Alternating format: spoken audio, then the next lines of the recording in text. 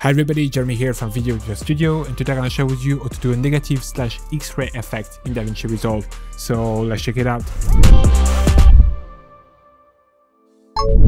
Alright, so in Davinci Resolve right now I'm on the edit page, and here I have a couple of clips in my timeline, and I would like to revert them to negative, kind of like if it was taken on film, or like a X-ray effect where there is no color yet. So it's going to be very simple. We're going to go over here to effect. Here we're just going to reach for generator, and we're going to bring a new solid here in our timeline.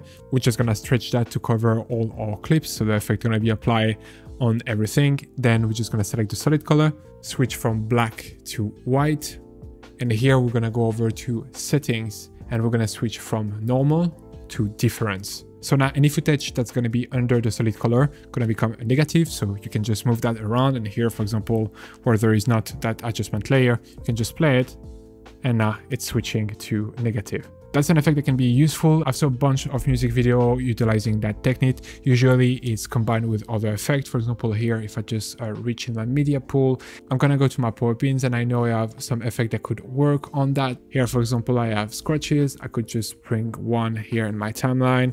I could just select that, adjust again here to difference as well, and then I could just play everything simultaneously, and now we got like something that is very stylized, but I can work for some short part of the video. For example, it could be used for a couple of frames or just for transition, but yeah, there is just a bunch of different applications for this. Just a quick note, right now I've used an effect from my own library.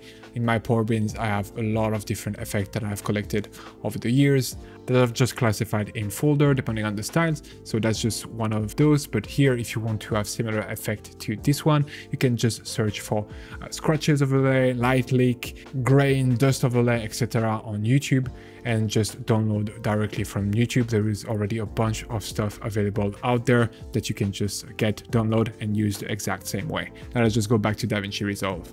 And then if you want to apply any of those effects that you've downloaded, you can just play around here with the composite mode. Depending on the color of your overlay and here what you select, you're gonna get different results, so I'll let you play around with that. And that's pretty much it. Let me know in the comment what kind of video you would like to see next. Thank you very much for watching, and see you on the next one. Bye! Speed up your workflow and create better videos using the pack available on our website, including titles, transition, and templates, but only for Davinci Resolve. Get started today by downloading our free starter pack containing a compilation of 20 titles curated from our library. Link in the description below or at videoeditorstudio.com.